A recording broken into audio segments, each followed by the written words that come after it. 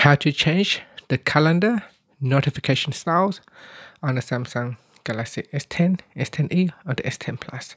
Now first tap on the home key to go back to your home screen. Then swipe up and tap on calendar. In the calendar, tap on the menu key and tap on the settings icon.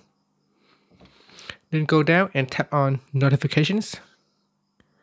In here, tap on general notifications or other notifications.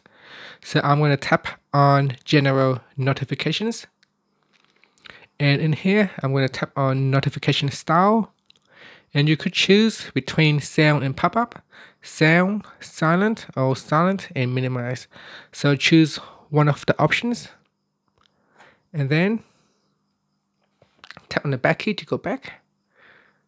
Or you can tap on the home key to go back to your home screen. Thank you for watching this video. Please subscribe to my channel for more videos.